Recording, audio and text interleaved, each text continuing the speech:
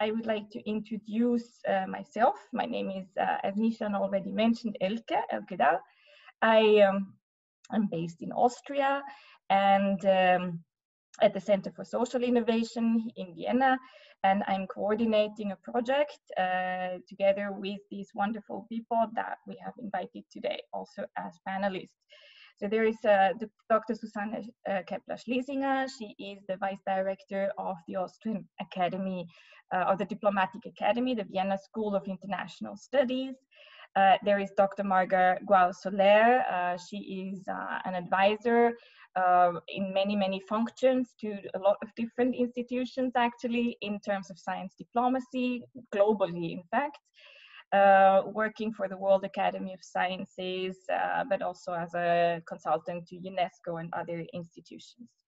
We have Dr. Lorenzo Melchor. He is a science advisor on science diplomacy at the Spanish Foundation for Science and Technology, FESIT. And we have with us also Charlotte Rungius, who is a German research associate at the German Center for Higher Education and Science Research. So if you have questions that already pop into your mind with the introduction of those people, feel free to already pop them into the question function. Nishan, I think, is it you who is showing the video or is it me? I think you would need to probably take back the floor for the screen share to show our little video, if that's possible. Sure, I'll share my screen and start the video now.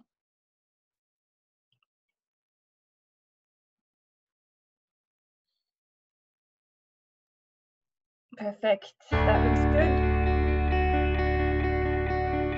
Here is a riddle for you. The year is 2222. The sky is blue, the oceans are clean.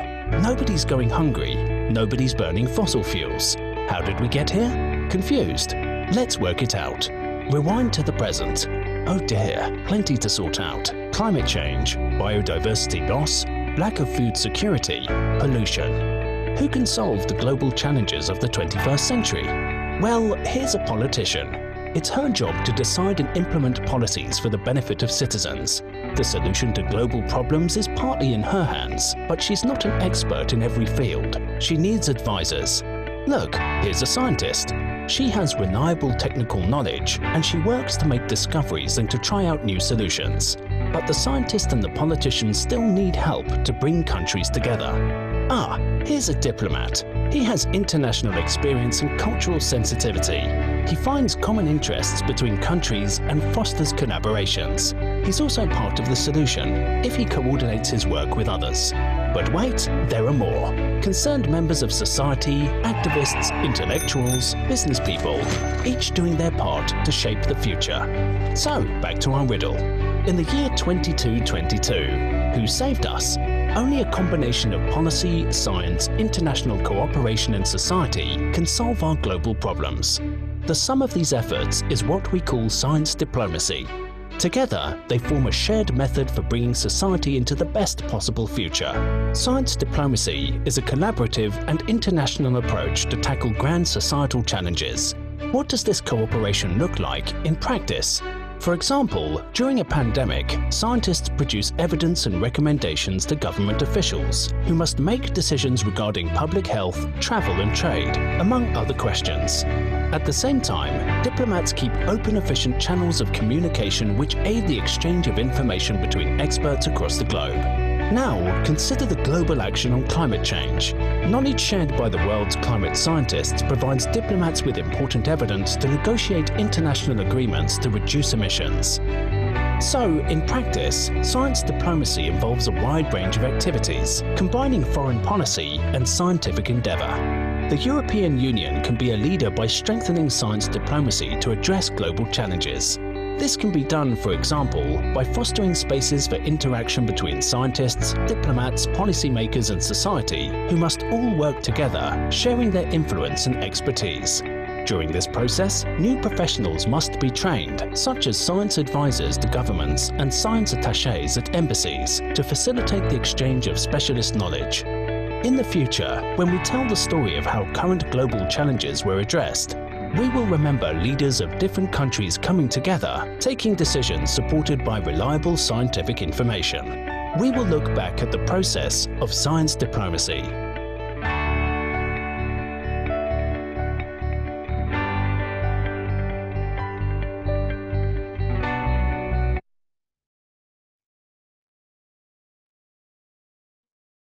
Okay, so thanks a lot, and let me move on. I think you have seen one of our visions of science diplomacy.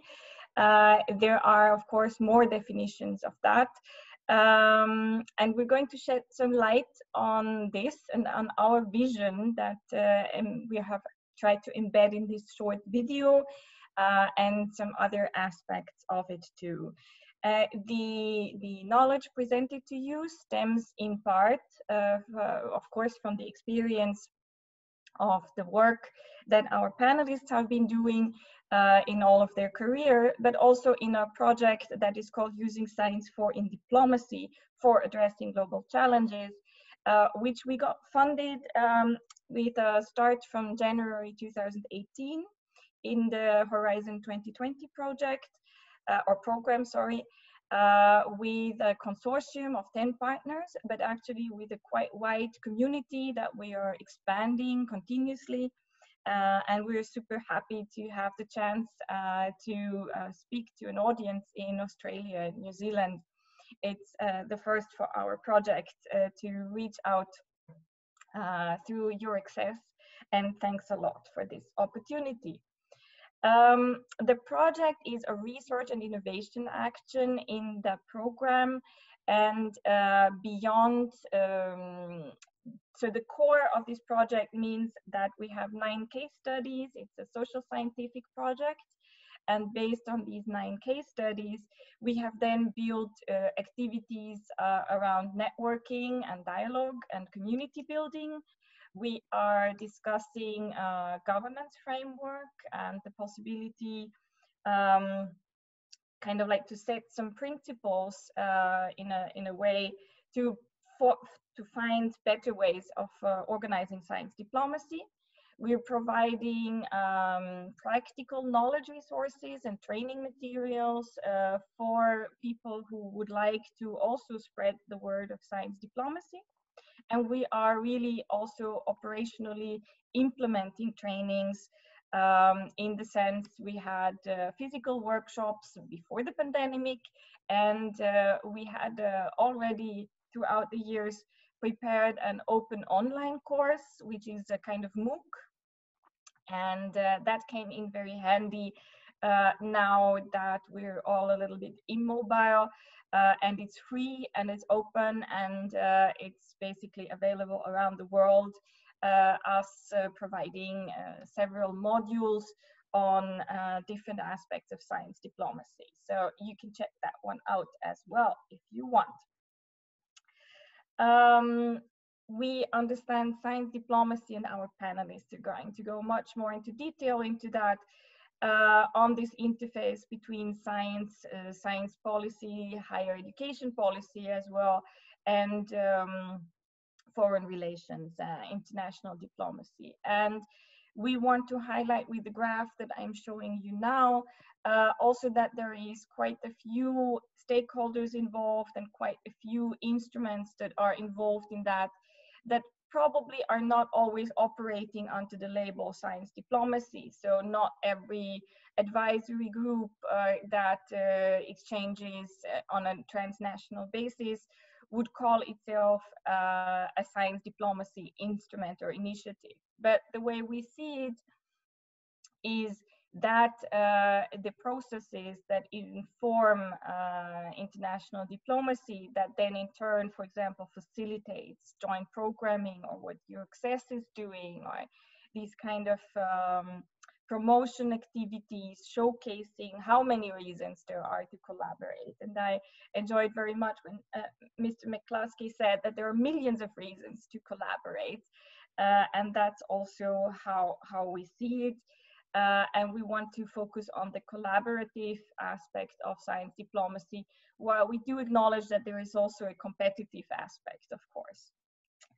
So this graph is also, for example, one of the training materials that we have made available open source, and we have also, let me see here, this is one that we're currently have been working on to transfer some of our knowledge and understanding on science diplomacy on the case of the COVID-19 pandemic.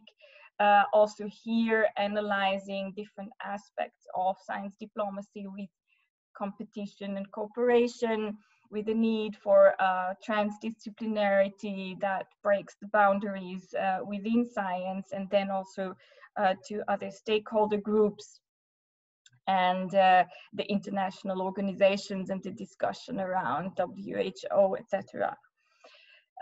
So we are coming to a few recommendations from this research. We try to apply our lessons learned in more depth about this. Recommendations can be seen in a policy brief that is also provided on our project website. So yeah, this is how we are working. So perhaps it's a nice time to go straight to the panelists and start having an interesting discussion around science diplomacy and what is science diplomacy for addressing global challenges. What is a science diplomat? How, if you are interested in doing science diplomacy, how could you get involved in science diplomacy activities, being a researcher, or even how would you seek career opportunities in this interesting field? With us, we have Susanne Keppler-Schlesinger from the Diplomatic Academy of Vienna. We have Charlotte Rufnius, who is one of our research scholars doing science diplomacy research on very interesting topics. Marga Wall, who is a science consultant on science diplomacy, widely known. And you have myself, Lorenzo. I work at the Spanish Foundation for Science and Technology as a new science advisor and science diplomacy officer. So without further ado, let's go and start with the very first question that we have as the title of our session. What is science diplomacy? And in here, we would like to have 2 minutes for each panelist to provide their insights about this topic. And then let's have a little bit of discussion or argument between us before moving to the second question. So Susanne, you are the first on my screen. Would you like to enlighten us about what is science diplomacy? What do you understand as science diplomacy? Thank you very much, Lorenzo, for this introduction. Thank you, Nishant, for organizing this conference. And thank you to Elke for presenting our wonderful S4D4C project. Well, dear participants, I would like to say hi to you. Good morning from Vienna. When I look out, I can see that the sun is rising in Vienna. It's going to be a cool day, and maybe we are even going to have the first bits of snow today. So I would like to start my day with a brief reflection about the common understanding, or a possible common understanding, what science diplomacy could actually mean. Well, right now we are facing manifold global challenges, as it was already shown in the brief movie. We face a really, really bad pandemic. The COVID-19 pandemic is ravaging all over the globe. We face climate change, widespread hunger and malnutrition, migration, the pollution of the oceans, the pollution of the outer space even. So I just named a few of these challenges we have to tackle.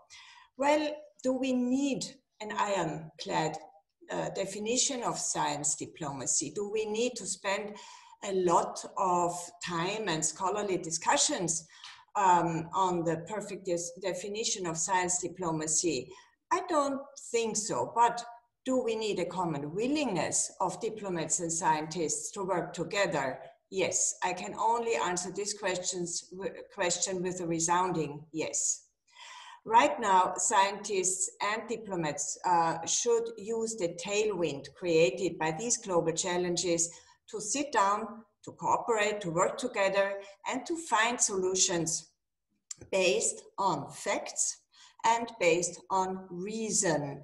And I know from experience that this approach is indeed functioning in many fora, in regional fora, in national, bilateral fora, and on a global level. Can we do better? Yes, I think we have to do better. And it was just a few weeks ago that Antonio Guterres, the Secretary General of the United Nations, appealed to world leaders to better cooperate in the fight against the COVID-19 pandemic. And the motto of his speech to world leaders comprised only two words, science matters. And to me, this is a clear sign that the concept of science diplomacy is recognized by the top level of diplomacy as a very urgent concept and as a timely concept. Back to Elke. I can see her on my screen. Yes, you can. Thank you very much, Susanne. And sorry for being dropping out at the very wrong moment. I understand that the team has been taking over smoothly, and I think the floor, just without me inserting myself much, should go on. And Marga, would you like to be next? And then it just flows. Yeah, sure. Hi, everyone. I'm very excited to be here with you because Australia is very special for me. I did my PhD at the University of Queensland in molecular cell biology. Some lifetime ago, feels like, but of course Australia and New Zealand have a very special place in my heart. So thank you very much, Euraxess and Susanne, for inviting us and for allowing me to come back, even if it's for a few minutes or an hour virtually, to this beautiful part of the world. So I've been working in science diplomacy for 8 years now. And my reflection and what I want to offer you is that this is not a new concept. So it makes a lot of sense to need science and diplomacy together to address global challenges. And Susanne already has explained the rationale. But the challenge before we attempted or started to investigate the definition is that if you don't name things, if you don't have words for things, then it's very difficult to study them, to research them, to teach them, to make them operational. So in 2010, two institutions, the Royal Society in the UK, which is the British Academy of Sciences, and the American Association for Advancement of Science in Washington, D.C., came together to provide the first definition and concept for science diplomacy. And they organized the thinking around science diplomacy along 3 pillars. So first, how science can inform diplomacy in the same way that science informs policy, so evidence-informed diplomacy. The second dimension was science for diplomacy, meaning that science can be this language of understanding between nations that are at political strain, for instance. And then diplomacy for science. And that means when the diplomatic system helps advance scientific cooperation, for instance, in cases of building large research infrastructures around the world. And so that was the first definition. And as Susanne said, this has evolved over the last 10 years. And it's very, so we have here Charlotte, who's the scholar on this exact topic that can tell us more.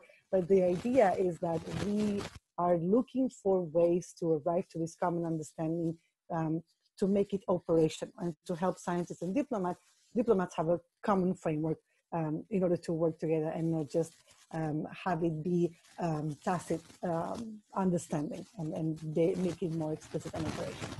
So I will stop there. Thanks, Marga. I'm just trying to check if it's just me who has a little distortion in the sound, or if it's your microphone that is touching the hair, or I'm just not sure, or if it's on my end again. some not so good connection today, really weird. Sorry, and me inserting myself again, Lorenzo, sorry. Well, thank you, Elke. Thank you, all our attendees over there in Australia and New Zealand. It's a pleasure for us in S44C to be engaging with you in this exercise today. And we hope to make you a little bit interested in science diplomacy.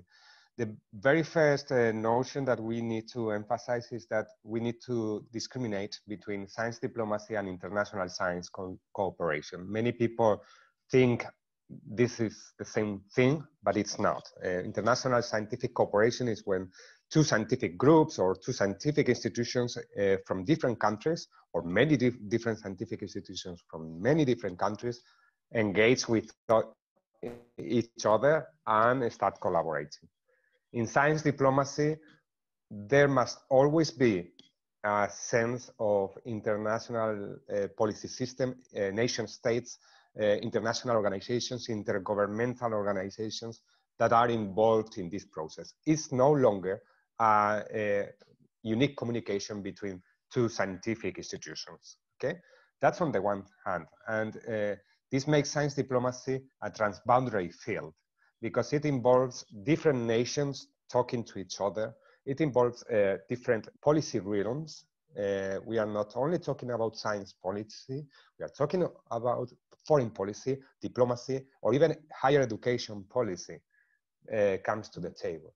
There are many different stakeholders on the table. It's not only scientific institutions, it's not only state institutions, governmental institutions, or Ministry of Foreign Affairs, but we also have industry sector, NGOs, industry, intergovernmental organizations, and so forth. And lastly, and it's something that Marga has pointed out, it's also a transboundary field bringing together two professions at once, the scientific profession and the diplomatic profession. And these two belong to different fields, they follow different rules, they have different interests at hand, and so forth. So the Madrid Declaration on Science Diplomacy, which is one of our policy outputs published in 2018, claims that science diplomacy is a series of practices that are right at the intersection or at the interface between, on the one hand, science, technology, and innovation, and the other hand, foreign policy, international relations, and international policy system.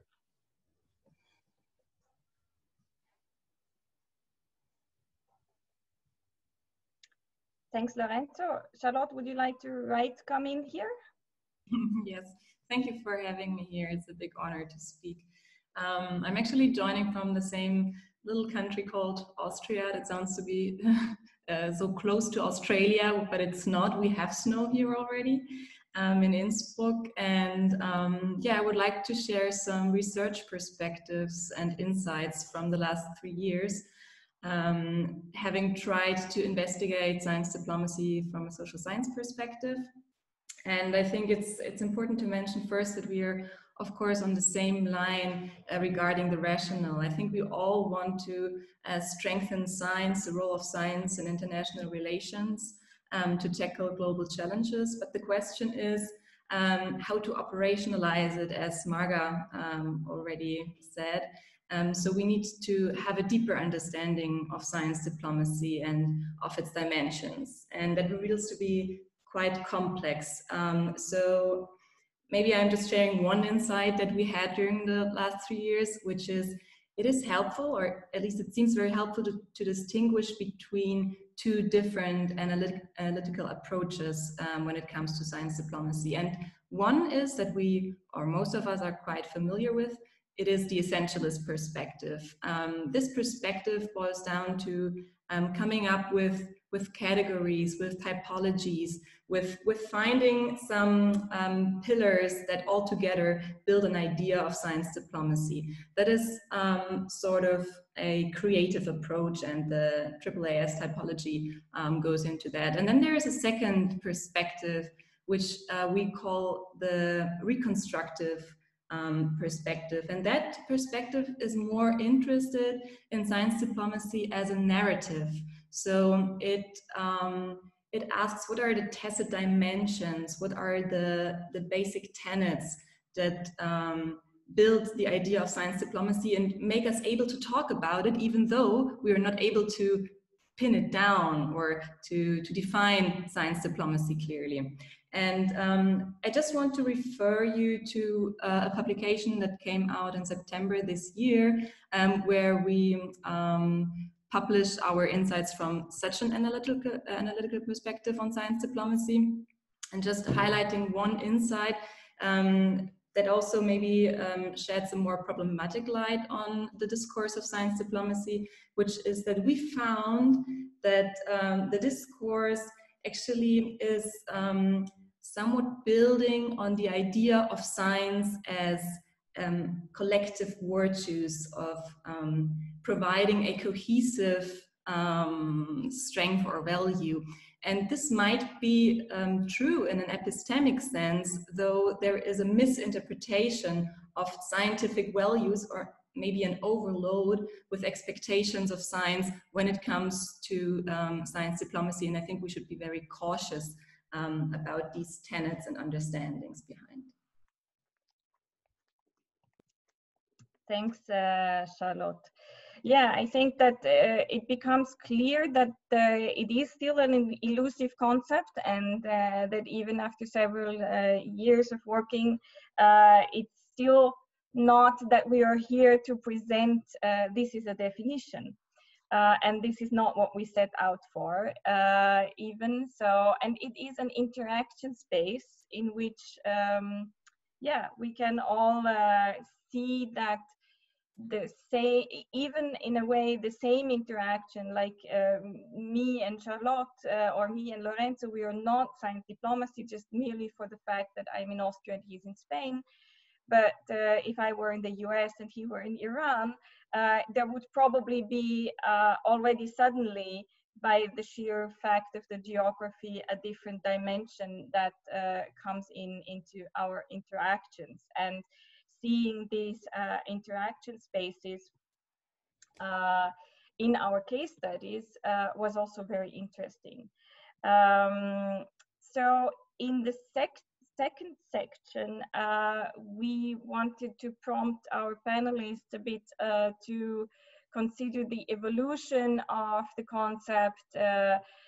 We already heard Marga saying that it's not a recent activity, it's an old activity, but maybe you can delve a little bit more into the aspect of the rebranding of this strategy, the elements that have become more important recently. And for example, we just saw yesterday, I think, a big meeting between like the Australian president, like the President von der Leyen, with Charles Michel from the European Council and Scott Morrison from Australia, really emphasizing in a meeting that was, at least here in Europe, broadcasted quite publicly, also the high importance. So I think there are constant developments that we could keep up with, but what would our panelists see as the most important in the previous period that they're observing, and this kind of evolution? What would you expect also for the future? Should we go a similar round, or which of the panelists would like to go first? I would go. Well, Elke, if you allow me, I'd like to pick up and share with you and with all the participants my experience as a practitioner in the field of diplomacy. And going down memory lane, I can assure you that diplomacy is an ancient concept. It has continuously been evolving over the centuries, and a big impact has come around with the digitalization, global digitalization. Digitalization has also, of course, reshaped how diplomacy is done, and in a very fundamental way. Information nowadays circulates much, much faster than, let's say, 20 or 25 years ago.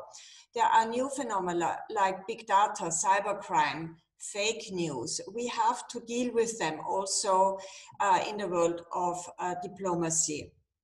And as was mentioned in the video at the beginning of this conference, there is a broad range of new actors influencing how diplomacy is done, which ideas should come to the forefront.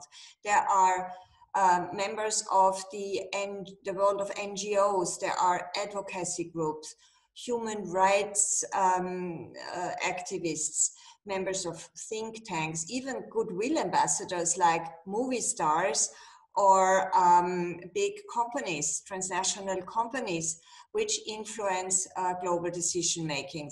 And I truly believe that scientists have to be part of the game. There certainly is a competition of the brightest minds when it comes to determining the future of our livelihoods. And I can assure you that working together with scientists has been a red thread in my own career.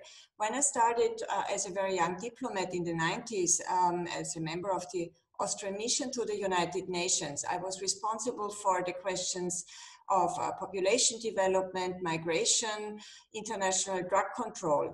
And I remember when I studied the reports of the SG, there was a lot of scientific information in there, and one has to digest all of that. How can you do that? You have to find resources that you can rely upon. And the best resources are always colleagues coming from the world of science. And my delegation in many, many cases and instances included scientists when it came to tricky issues. I clearly remember our first global debate on the issue of the human genome and its influence on the diversity of humanity. That was a topic brought up by the French delegation. The human genome had just been discovered. Very interesting topic, very passionate grounds for discussion. And ultimately, these discussions led to an international declaration on the human genome about its limits and its kind of context in with human rights. So that certainly covered a lot of ground regarding the concept of human rights and the scientific side of what the discovery of the human genome meant. It's just one concrete example where within the diplomatic missions and delegations, there was a very, very lively exchange with scientists what this could mean. So I truly believe that science diplomacy is a very important pillar of modern diplomacy and will remain an essential tool for both scientists and diplomats. And let me finish by telling you that over the last 4 years, I have observed that scientists show a very keen interest in diplomacy, that they want to be active players in the area of diplomacy, and I welcome that. And I stand ready for an exchange with scientists, and so does the Diplomatic Academy. We have about 200 students from all over the world here in Vienna who wish to be active players when it comes to shaping new international norms. And this is what our education is about. Thank you. Keen on meeting this young generation as well, I'm sure. Marga, what is your contribution? I will just follow and pick up right from Susanne, because I think it's, it's almost been an explosion of interest in science diplomacy that we have seen through the last 10 years, right? So we started with these more academic definitions that have some challenges in a way that they are perhaps seen as too aspirational or too romantic. And that comes from those first ideas about science diplomacy being provided by scientists and specifically natural scientists or people with a natural science background. And so science, as Lorenzo has said, scientists tend to have a very, you know, aspirational view, because, you know, science is for the common goods, for the benefit of humanity, doesn't have borders, and scientists collaborate from colleagues, with colleagues from all over the world without regard for their, you know, nationality or their religion or ideology. So it is a truly global language that it is a natural thing for scientists to think that problems have no borders and science has no borders. However, when we translate this idealistic view onto diplomacy, there is a kind of clash, because diplomacy in the end, it's about national interest. There must be something for a country, for them, right, for themselves. So it is not about just like helping the world and making the world a better place. And that's the kind of rosy narrative that Charlotte and Tim and other scholars, and Pierre Bruno that I see here, Professor Ruffini is with us, they are writing about right now. So this evolution of the concept has gone from a more academic and science-driven and a bit more aspirational to a more pragmatic, practitioner-driven, also foreign policy-driven. So what is it? What are the mechanisms, the instruments from a foreign ministry perspective that can be actionable? So how do we design and implement science diplomacy actions from a foreign ministry perspective? And so we come today to the question of digitalization and technology, and that is now driving a global tech race. So there is clearly a very strong competition, competitive dimension to science and technology cooperation and competition as well. So two sides of the same coin. But I will just end by saying that this interest from scientists mostly, and also from diplomats, but scientists are really kind of attracted to this concept in massive growth, is something that we have to harness, and we have to provide the frameworks, the instruments, the mechanisms, the educational pathways for those two worlds to come together and to be able to interact and understand each other. So that is, I think, is the next question about training. So I'll stop there and then we'll pick it up.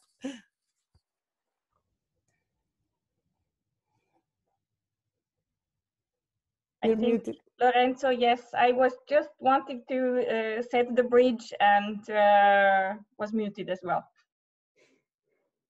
Yes, I mean, regarding the evolution of the science diplomacy concept, I think that all my three panelist colleagues have already delved on the topic. It's true that we feel that the wider science diplomacy community always overestimate the role of collaboration.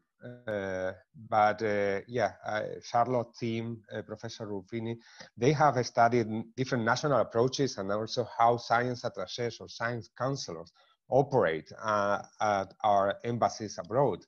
And they are striving to compete for resources in the global market of science, technology, and innovation. Those resources are talent circulation, brain drain or brain gain, whatever, attracting tech industry, and even there are new approaches in the diplomatic corps to allocate or appoint tech ambassadors, diplomats who are deployed to tech hubs like Silicon Valley instead of the capital city of another nation state. So all these approaches strive to seek competition, but and maybe collaboration, right? It's true that we in S4D4C are all up for multilateralism and obviously solving global challenges via science diplomacy. And we know that those global challenges like ozone layer, it was 20 years ago, or the climate crisis, or even the current pandemic, and many other global challenges that are looming there, they all have science, technology, and innovation solutions, but require diplomatic agreements for policy implementation in many different countries. Okay, well, that sounds very collaborative, but the truth is that those countries that will invest in science, technology, and innovation will be the ones that will develop those solutions. And when they have those solutions at hand, they will be sitting at the diplomatic agreement table with a predominant position, with science, technology, and innovation is source of economic power, but also of political power for nations to be with a predominant role in those diplomatic tables.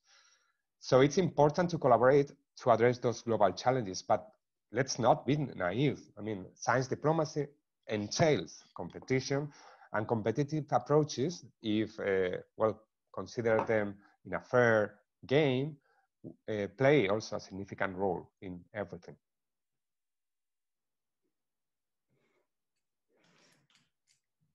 Charlotte. I'm just joining in. Yeah. Thank you, Lorenzo, for pointing out also the competitive aspects of science and technology in the international arena. And I would just like to highlight and strengthen that point, and also refer to the fact that science diplomacy as a concept is very interesting with regards to the fact that it includes both dimensions from the very beginning, from the early 2000s, when the concept was created and was strategically used by policy entrepreneurs. It always had these two dimensions of cooperation and competitiveness. And I think maybe it's ambivalent, it's not even paradox, but it's something very important to keep in mind, that this concept actually has both dimensions, and it depends on the political will, and it depends on the intentions behind the people who use the concept, how it plays out in the end. The concept itself is so complex, it covers so many different aspects, that it also covers all kinds of intentions, from a soft power dimension to the idea of tackling global challenges. And therefore, I just would like to mention, it doesn't come as a salvation. Having the concept doesn't solve anything at all. We just have another word, we have another term, we have maybe also new associations, ideas, and visions, which is something very important, but still, the term itself doesn't solve anything. And maybe just one final aspect regarding the evolution, because it's quite uncontested. We know that the concept did not evolve before the 2000s, that it evolved around Washington, D.C.'s policy circles. It was also linked to a clear strategy in those years. And from there it took off, while we also know clearly that throughout the last centuries, we could observe activities that we would nowadays label science diplomacy. So there is again the distinction between essentialist and reconstructive perspective. I'll leave it there. Thanks so much. So we have prepared a third section, which I'm happy to cut a little short if there are a lot of questions, which there are at the moment not. So I think we can go on with this third section about the science diplomat that we have for the final around 10 minutes. For the panelists to tell us a little bit about who they see as a science diplomat, the limits that they consider for the definition, maybe to tell a little bit if their country or they have seen a specific structure for science diplomacy, and then also indeed, as Marga said, a training. So if there should be a science diplomat, what kind of training should that person have? I think this has been a very well-established round. So may I just go again and ask Susanne to start? Thank you, Elke. Yes, I full-heartedly agree with Lorenzo, Marga, and Charlotte that science diplomacy should not be looked at through rosy glasses. It's not a salvation for all the problems we have to deal with. And as for all professions, it is also true for scientists that getting to the top of international decision-making, you have to bring along a solid academic institution and educational background, a lot of professionalism, also experience, dedication, and then at the end also an iron constitution, because negotiation processes can last over many hours in maybe bad circumstances, when air conditioning is shut off, when you sit together with your colleagues in working groups in small rooms, maybe the whole night to reach an agreement on an issue. So an iron constitution definitely is important to reach the top of the crop. So there are certain standards regarding professionalism that apply to many professional profiles.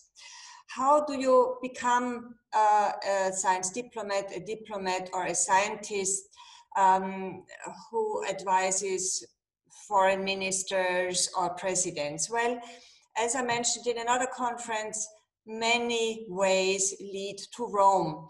I think you should start with an academic education at a university, and then later on try to start making experiences as an intern, be it in a diplomatic mission, in a ministry, in a think tank, or an international organization.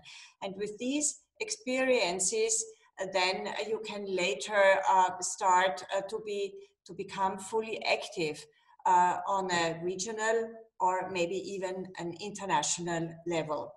Regarding my own country, Austria, our ministries, and first of all the Austrian Foreign Ministry, have devoted considerable human and financial resources over the last years in science diplomacy. A few years ago, 2 offices were opened in Washington and in Beijing, and a third one in the Silicon Valley called the Office of Science and Technology. It's a collaborative initiative financed by the Ministry of Innovation and Research and Education and the Foreign Ministry. These 3 offices are led in by diplomats, by my colleagues, but the team, of course, the teams are also comprising scientists, tech diplomats, and people working in the area of business. So these collaborative teams try to bring science diplomacy to the forefront, and of course, with a certain interest regarding the Austrian world of science and business. So yes, I also agree with my colleagues that you have national interests to defend, and the more knowledge you have, the better networks, the better you can defend your national interests. And I think this is a very important part also in the diplomatic world. So I can only encourage young scientists to study how diplomacy is done, how international negotiation processes work, and I can only encourage young diplomats or students aspiring to become diplomats to come along with a solid academic, maybe even scientific education, and always reach out to the scientific community when it comes to global decision making. Thank you. Thanks, Susanne. The other panelists, I would ask you to be very short because I am supposed to give back the floor to Nishant in about 5 to 6 minutes. Okay, I'll be very short. I think it's now the time to say that the training and the building capacities in science diplomacy is one of the big pillars of ours for the 4C project. So it's the time to invite you all to take the online course that we have prepared, the European Science Diplomacy online course that is free, and it really gives both scientists and diplomats this first introduction into this space. So probably the link will come up soon. I'll just look for it and put it in there. All right, thank you. And so that's a very practical and actionable advice that we have for you in terms of training. So just in 30 seconds to say that science and diplomacy are very different worlds, and those 2 worlds are siloed, have been siloed for most of their history from an education and a professional perspective, which means that it is not natural that scientists and diplomats will cross paths unless there is an intentional structure that brings them together. And so that's what I've dedicated a big part of my work, my career, to studying and to trying to develop, helping countries come up with fellowships, with internships and mechanisms that bring scientists into the policy world. This is very well established in many countries in the global north, the United States, Canada, the UK, Europe. Also in Australia, you have some of these mechanisms, Japan, but in the global south is still, so most of the countries in the world still don't have those connection mechanisms to really expose these two worlds to each other. So it's about training. So of course, transferring knowledge about negotiations and public policy, but also doing this experiential learning in which you can understand how the other world works in order to learn to navigate it and work together with the other community. Yes, very quickly.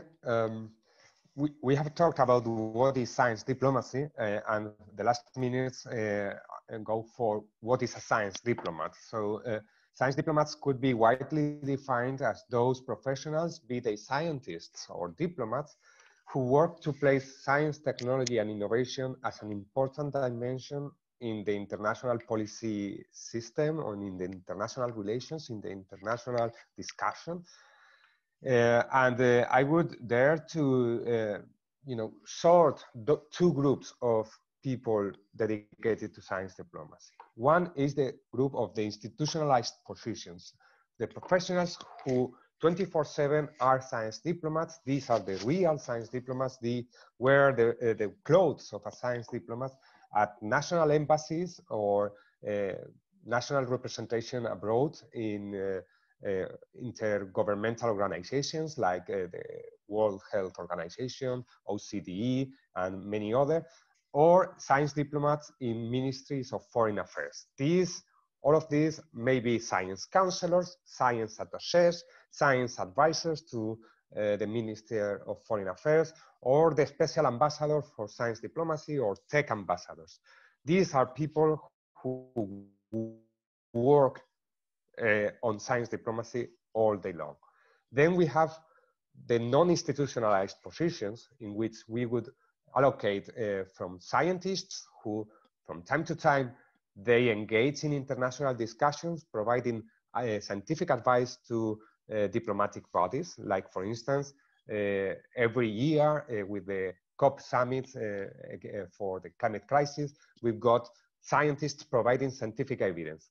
They are doing science diplomacy at that precise moment, but then they go back to their lab bench and they keep being scientists, regular scientists. And we would also say all that variety of consultants, policy officers, policy scientists, who strive to bring up to the international level the activities of research centers, universities, or even companies. But those are, a topic or a role that sometimes is engaged with science diplomacy. But there is a risk of conceptual stretching when we mention that everyone could be a science diplomat, okay?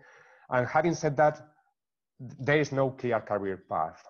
All those positions that are institutionalized are very difficult and depend on the national system. Every country has its own way to deploy scientists to embassy or diplomats to embassies with a scientific portfolio. And there is a clear need to acquire more knowledge. If you are a scientist and you are interested in working on science diplomacy, we would encourage you two things. One is get yourself exposed to policy environments, policy cycles, get a policy fellowship of the ones that Marga has mentioned. Or second advice is go back to university and take your own master to expand your knowledge on international relations or public policy making. Because you may be a PhD and maybe an expert in molecular biology, but believe me, you know nothing about international policy system. Thanks, Lorenzo. I think, Charlotte, the final word now goes to you, and we are closing the event with these and invite everyone to join us on Twitter, LinkedIn, drop us an email, whatever. And then we hand over to Nishant as well. Charlotte. Thank you. I will be very short. And yeah, who is a science diplomat? I think Lorenzo just outlined the normative answer to that. But we also have raised the question in an empirical sense. And we sent out an online survey in 2018 to those that we considered potential science diplomats and asked them about their duties and their self-identification. We have actually also published the results of this analysis in a baseline survey a needs assessment. You can find it online. And what's interesting, I just want to highlight one point, is that science diplomacy is easily used and referred to activities and tasks, though less to positions and to professional identities. And I think that might be a reason why it's also hard to attract people for trainings and so on, because there is not yet a professional identity called science diplomat, but there is a lot of activities that we like to refer to as science diplomacy. Maybe I'll leave it there. Thanks a lot, and thanks to the next panel for attending also to us. We will log off and leave the floor to Nishant and the next closing panel. Thank you very much.